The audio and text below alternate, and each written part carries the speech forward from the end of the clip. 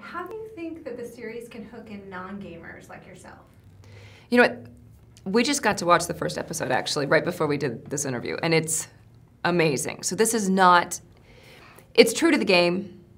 It's the characters, it's the stories of the game, it's the history of the game. But it's not... There is no cartoony aspect to this whatsoever. There is no camp aspect to this whatsoever. I mean, this is... If you like action movies, if you like action at all, if you like kick-ass drama and just good character work and an amazingly beautifully shot piece of film, this is awesome.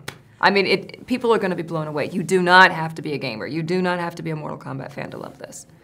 So, women in action has been sort of mentioned a lot in entertainment journalism lately.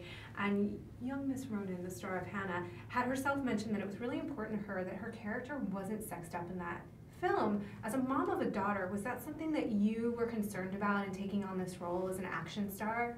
This character, yes, to an extent, because it's so sexed up in the game and the costumes are so skimpy and so famously so, that if you're too loyal to that, that takes this project into a very different direction and makes it a lot less realistic. It ups the camp factor immediately. It's taken a lot less seriously, and it's a lot less gritty, a lot less real life. So that, to me, I love that that's not Kevin's vision for this.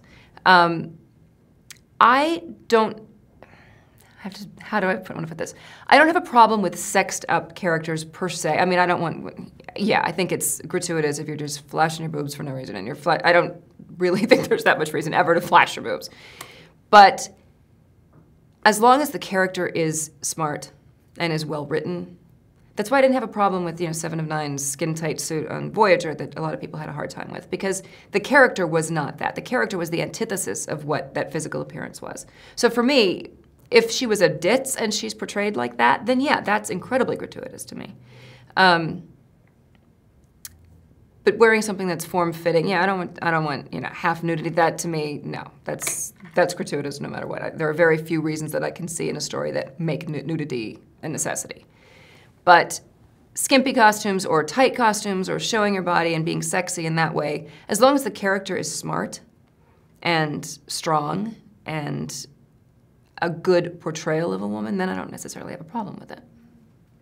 You didn't have a lot of time to train for this, so or any, maybe? Well,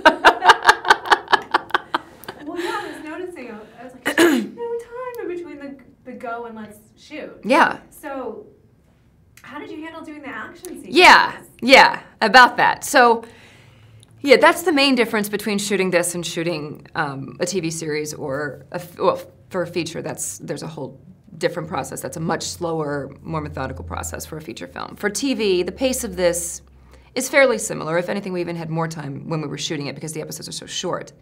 But yeah, the lead time was non-existent. So I think I found out about the project, that it even existed, and then 2 days later got the offer to do it, and then I think a day and a half later I was on a plane and shooting the next day. So there was no time to train. There was no time to get anything ready. And it was very much trial by fire once I got on set. So thank God we have an amazing stunt coordinator who was very patient and kick-ass and worked with me between shots, you know, doing other scenes. And when we get a few minutes, we'd work together and try and practice. And but yeah, so my fight scenes are significantly shorter than some of the other fight scenes because these guys I'm the only one in the cast, I think, that's not a trained fighter. These guys are all martial arts experts.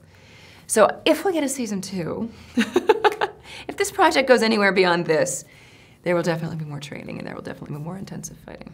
Has anyone talked to you about the feature yet and the possibilities of bringing the role to the feature film? Well, I know that that's Kevin's ultimate goal. He would love to do a film. I think everybody would love it. But we'll see. I mean, I think we're all just along for the ride. This is so much fun, and we're so proud of this project and what he did.